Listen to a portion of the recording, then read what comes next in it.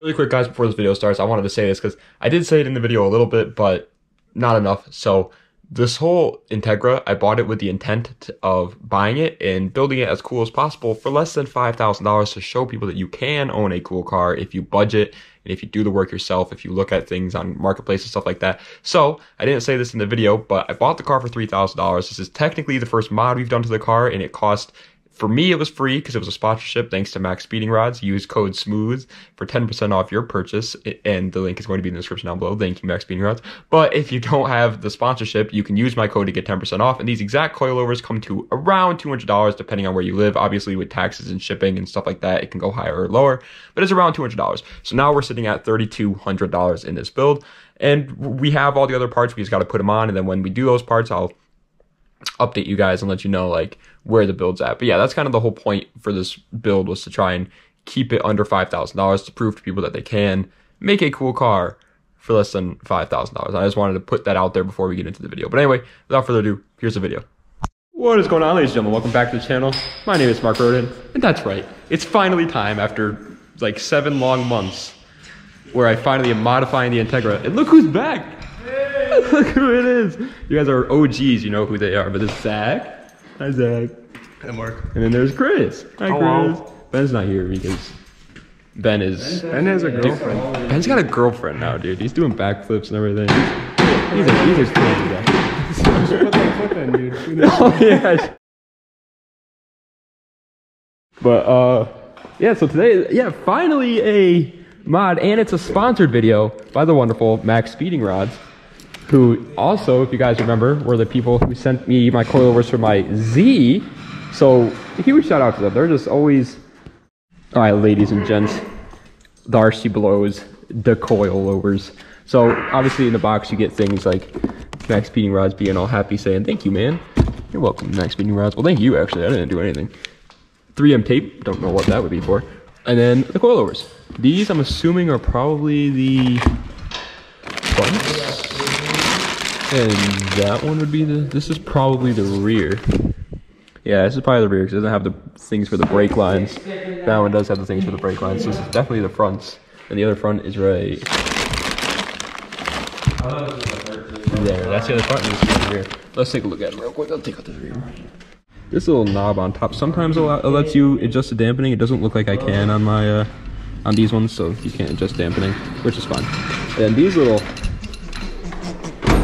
Look at this guy. Snuck over here. How'd you get over here so fast? Okay, they're already like doing all the work for me, man. I don't even have enough time to help them. But yeah, so these little, whatever they call it, they have a name for these. I can't think of it right now though. Neck lock? Something like that. Can't think of it. But these, obviously, are for the ride height.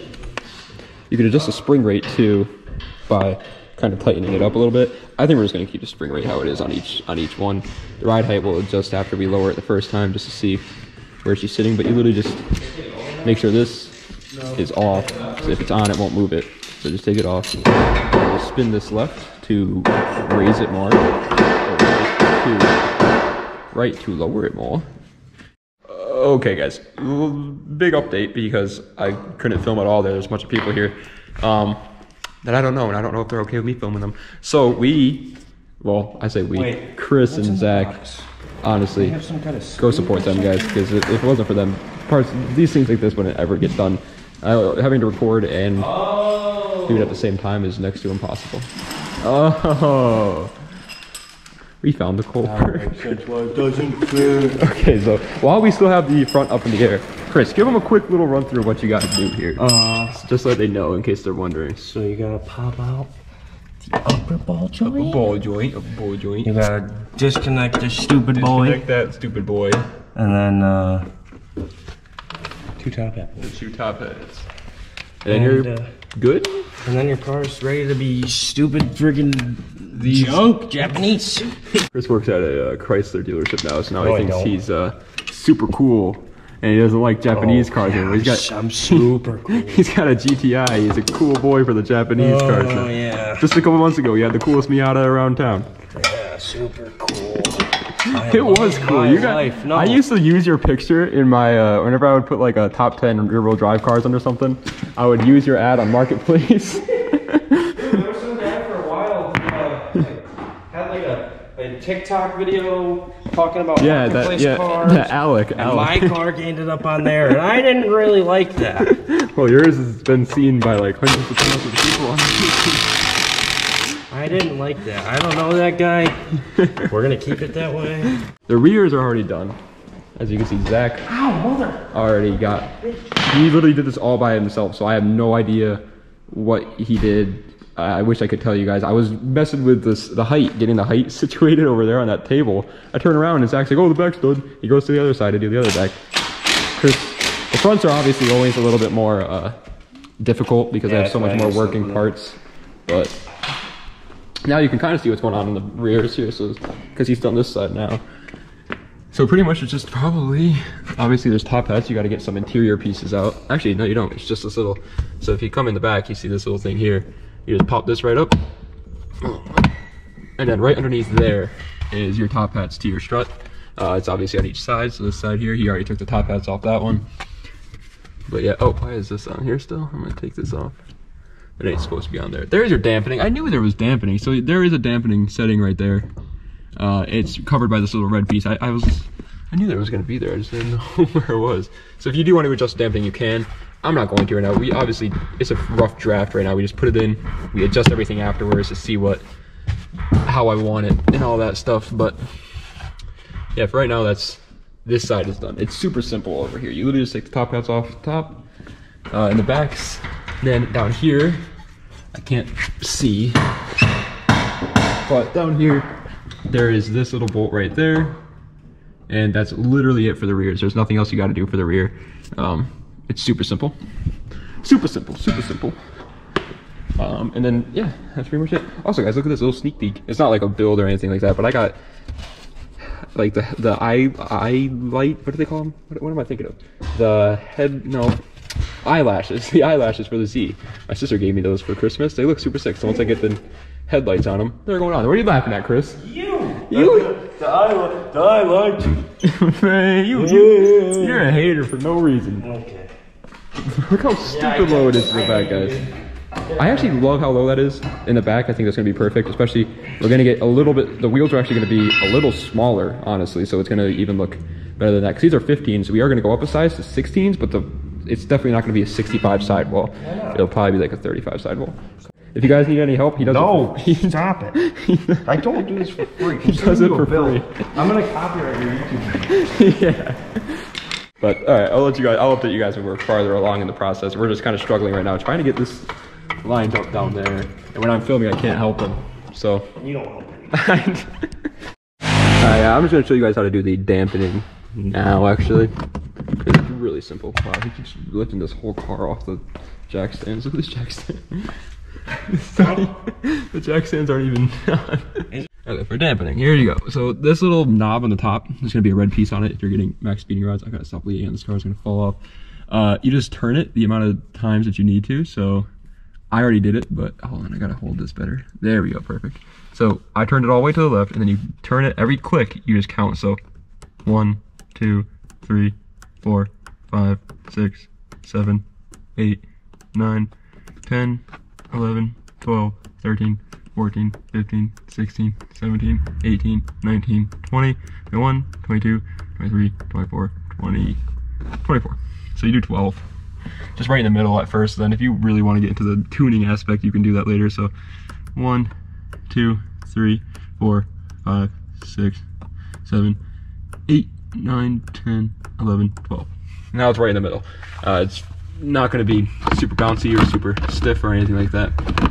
So we're good with that. And then obviously, if you really are like a race car driver, you would already know that stuff anyway. I don't have to tell you that. But in case you don't know it, you would just, this thing is such a pain to get in.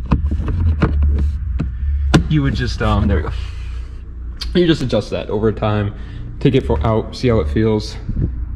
I think, if I'm not mistaken, I think in the back you want the dampening to be a little bit higher than in the front, but I don't really care. I'm putting 12 on each. 12's on this corner, 12's on that corner, 12's going to be on this corner, and 12's going to be on that corner.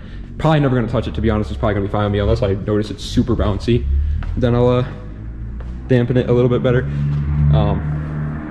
Once again, also with the springs, for everybody wondering, yes, you can adjust the spring rate on these.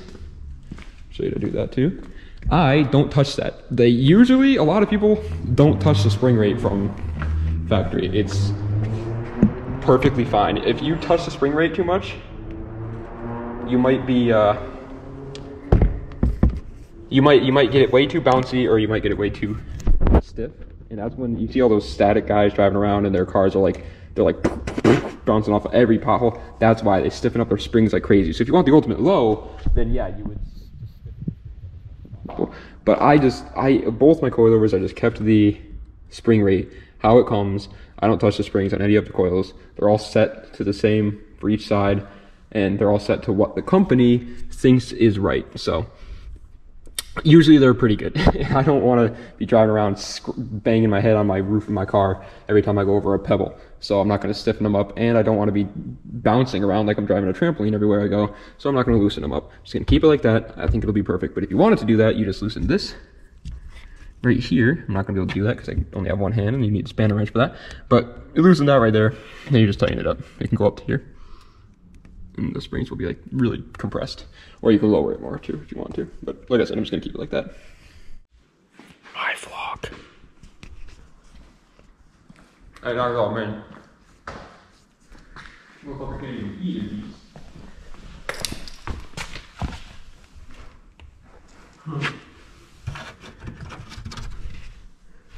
Wow. All the coilovers are in my car. The coilovers? The coilovers? The coilovers? Yeah, guys. Make me use code SMOOTH! Okay, guys, so we got the coilovers in. From XP and Rod, use code SMOOTH. Use code SMOOTH. Yeah, it was pretty hard. Now, I'd get up and show you, but I'm really fat and lazy. I don't want to get up and show you, but if I can zoom right there. No, you can't zoom. You can't. Show you, but I'm fat and lazy. Tell them what you're doing. Today we are raising up Mark's coilovers. That's a heavy. No, I'm recording. You have to keep this all in the video. All right.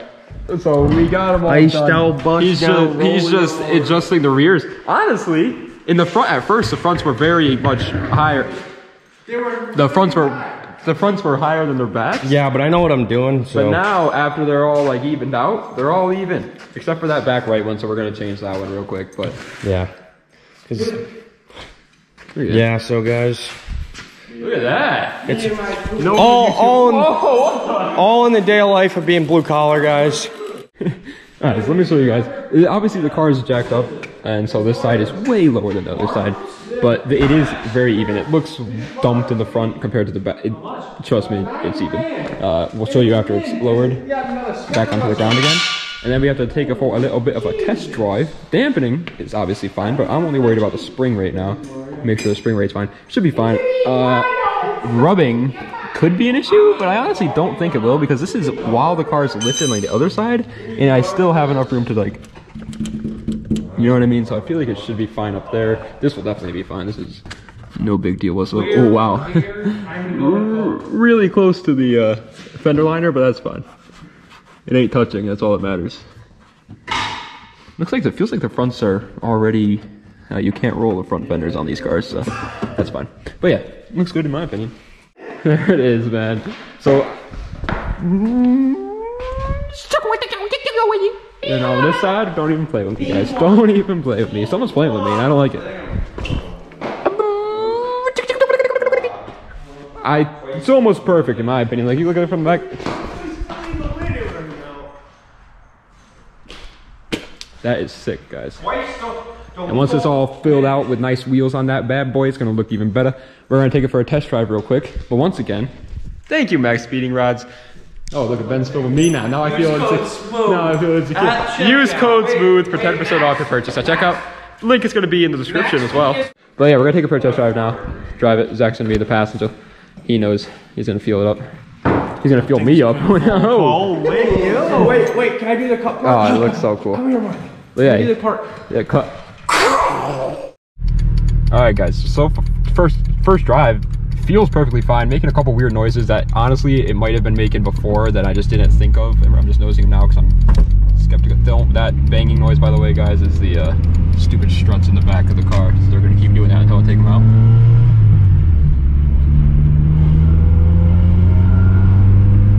It's a little bit like bouncier than before, obviously, but besides that, it's not bad. It's not bad. Smooth freaking ride. It really is. For a lowered car, like we are on a very smooth road though, so maybe if I get to a bumpier area.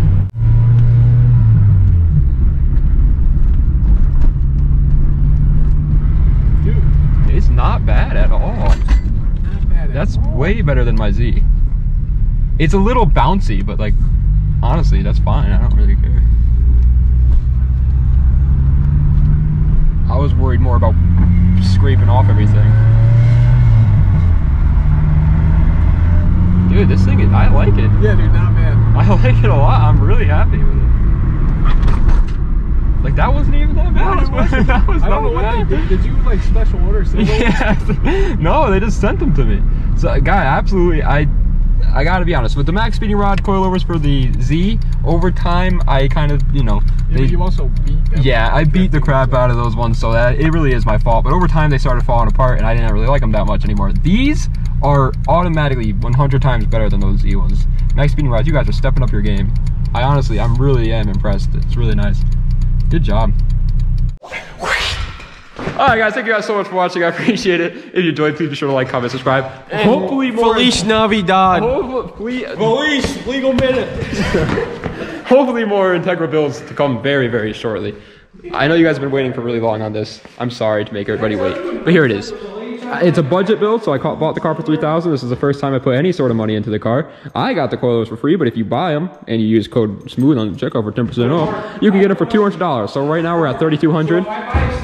Hopefully going to keep it below $5,000. That's the plan. So thank you guys so much for watching. I appreciate it. Das Vidania, and have a nice night.